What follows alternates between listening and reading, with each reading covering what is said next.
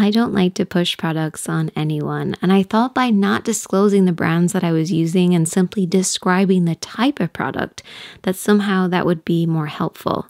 I tried to use brands and products that are readily available across the world, that any brand would pretty much carry, and from different budget points as well. Products that you likely already own so that you can recreate the looks then and there without needing to go out and purchase anything. However, I have now realized that that isn't the most helpful, that you want to know what brands I use and what brands I would recommend. So this week I'm putting together a list of my favorites. And I would also love to hear what your recommendations are too, so that we can help each other find products that work for us. So I'd really love your help on that part. If you see a brand that's unavailable in your country that I'm talking about here, I would love if you would suggest a brand that is more readily available where you are. So please let me know what country you're from and what brand you like to use, and I will add them to the list. And I'm really excited to hear your suggestions, and thank you ahead of time for your help on that.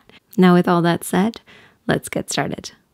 When it comes to eyeshadows, I want to start off with the most important. There is one eyeshadow that you really need to focus on. It is the one eyeshadow that adds shape and structure to the eyes, can be used alone or used to create a blend with your other eyeshadows. So whether you're doing a cut crease, a smoky eye, a dramatic look, a simple look, this is the one eyeshadow that you will add into that mix. And once you find this eyeshadow, you will purchase it again and again. I spoke about this eyeshadow before, but I think it's better if I just show you an example of what I'm talking about. The best way to find this eyeshadow for you is to swatch your favorite nude lipstick, blush, bronzer, and contour. Or even just lay them out in front of you. Now imagine if you mixed all of these together. Don't actually mix them, just imagine it. You'd probably end up with something that looks like this. This is the perfect shade for this combination. It's not as warm as my bronzer, it's not as cool as my contour, it has a hint of my blush. And if you find that too difficult, just have a look at how it matches with my nude lipstick. It's just a little bit more muted, and that is how you find this for you.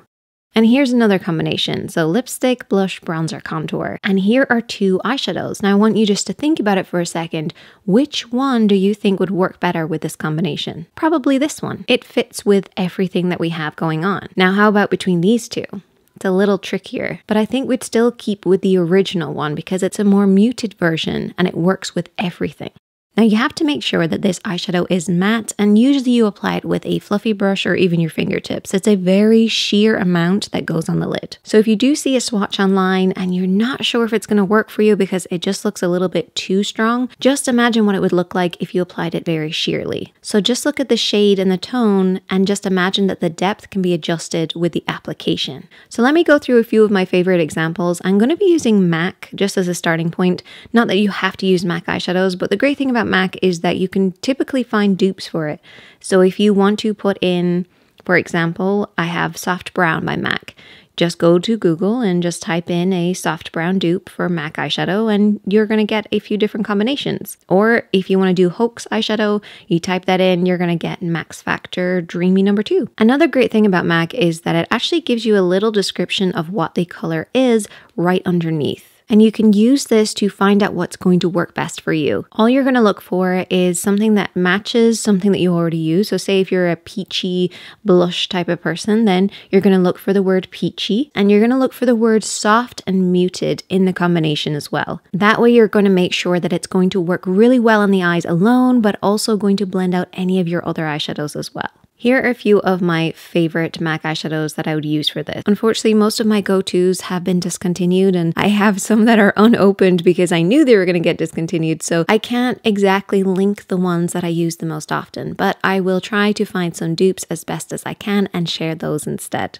Now there's a few different palettes that I like as well. The Pixie Mushroom shade. I love this when I'm looking absolutely exhausted and I just need a little bit of something on my eyes. It works every time. I also love a few of their other shadows in this palette, so it's a great palette to have. Then we have this Melting Cream Balm number 20. It is a cream, but it blends really effortlessly into the skin, and I can use this on my eyes, on my face, on my lips. It just works completely all over, and it creates this very seamless look and very understated as well. well. Something else that isn't an eyeshadow is actually this bronzer as well. I love this bronzer for when I am super pale. I am a ghost. I never leave the house, but I do put fake tan on probably like once a week, but I do get away with wearing this even on my ghostly days. I also like the Naked palette. It has a few different shades in there. These are classics because they really have those neutrals, whether you are doing an eye makeup look or whether you're just going very understated and just want a little something to bring out your eyes. Now, if you need any more help finding your midtone, definitely let me know. Just let me know a few different things about you, even what your favorite nude lipstick is or your favorite blush and bronzer combination is, and we'll try and find the right one for you. And as always, my friends, be kind to yourself, be kind to others, and I will see you in the next one, as always. Okay. And as always, my friends. As always, my friends, be kind to yourself, be kind to others, and I will see you in the next one. Woo!